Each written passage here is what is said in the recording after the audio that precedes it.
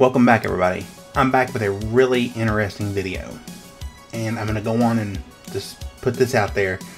I don't really fully understand what this means, but it has to do with the Link to the Past, and that's my favorite Zelda game. So I think this is super neat.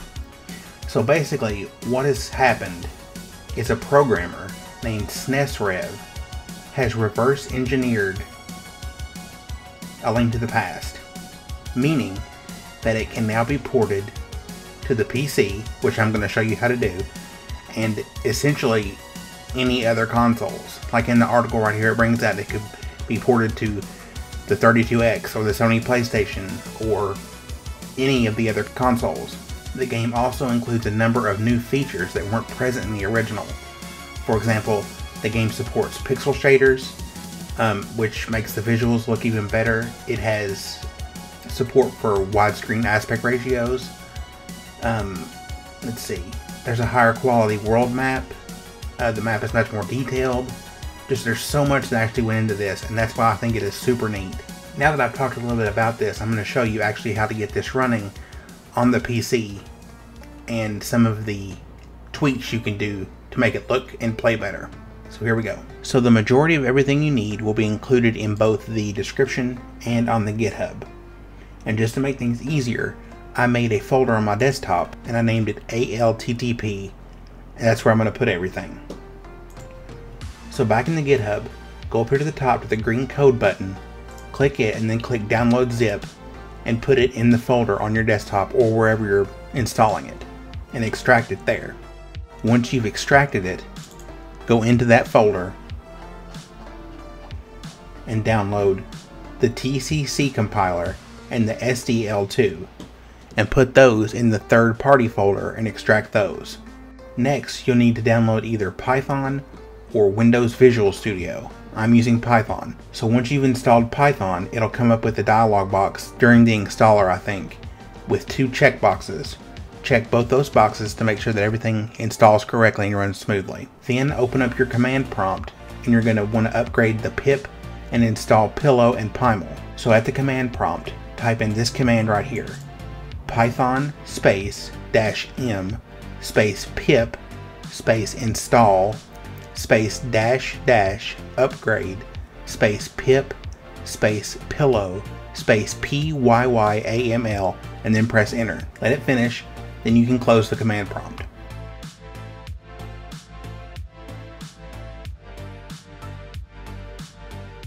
Now, the next thing you'll need, I can't provide, because you're going to need a ROM of A Link to the Past. So you need to find that by any means necessary. And once you find it, you have to rename it to lowercase Zelda 3.sfc. And then put that in your Zelda 3 master folder and put it in the folder that says tables. Make sure it's in there. Now, go back to your command prompt. And in command prompt, you're going to want to navigate to that folder, the tables folder. So you'll want to type in CD, and what I did is I went to the folder and I click up here in the address bar and I copy the path and paste it into command prompt and press enter. Next, you'll need to type in Python space extract underscore resources.py and hit enter and let it finish.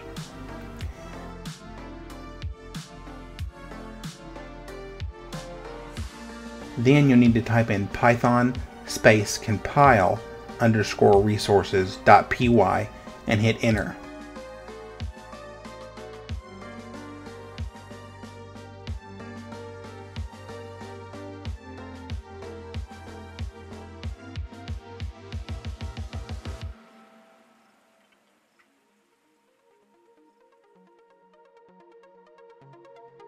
Then you can close the command prompt.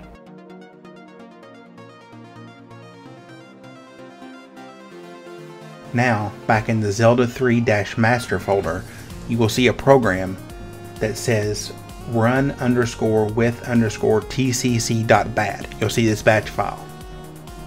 Click that and the game will launch. Then once it's launched, you'll also notice a Zelda3.exe. This is an executable. This is the actual game. From here on, you'll click this to run the game. But if you want to use some of the tweaks and features that are actually included, you need to go back to your Zelda3-master folder and click the Zelda3.ini folder. This is where you can tweak the game as much as you want. As you can see, it supports different aspect ratios. There's 16:9, 16:10, or 18:9.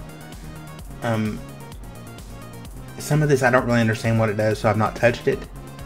But you can change the full screen mode, and normally in things like this, if there's a 0, that means no or off. And if you put a 1, that means yes or on. So if you see 1, except for this stuff right here, this is the different full screen sizes. But I have 1 for desktop full screen, so when I launch the game, it'll go full screen. The window scale is 1, that's 100. But like with this, use an optimized shader, I have a 1, that would mean on. So here's the things that I have set, but again, you can go through here and you can change as much as you want. So I have the ratio as 16:10, the window size is auto, full screen, desktop full screen, 100% window scale. This is an optimized version of the game, but it is more buggy, so I'm actually turning that off, but I don't know. The world map is a higher resolution. It doesn't ignore the aspect ratio, so it keeps it the same. Let's see, this allows you to have more sprites on the screen. This right here, I'm thinking is if you're using a ROM hack and you want to use like a different sprite for Link, it would be this right here. Let's see. This is for the audio. Down here is where if you want to use a orchestrated soundtrack, you would use these commands and you just point them to wherever you have them installed. Here's one of my favorite features. You can have the item switch to the L and R buttons. So instead of having to always open up the inventory, you just hit the L and R buttons and it cycles through your inventory. You can turn while dashing. You can use the mirror to warp from the light world to the dark world. Let's see. You can turn off the low beep, the low health beep sound, which is good. There's so much you can do. Down here you can change your key bindings for a controller.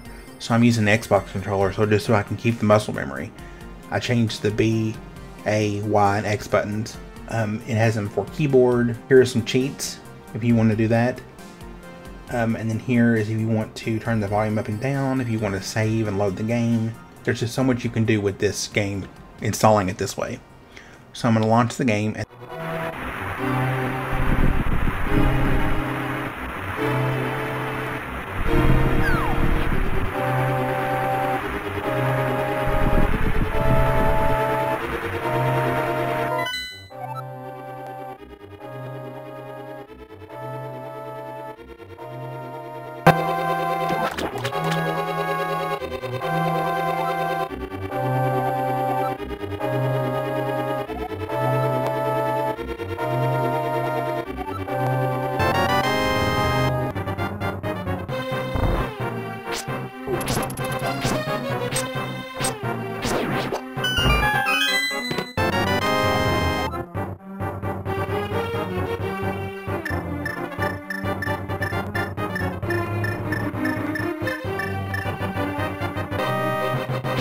So that's pretty much it.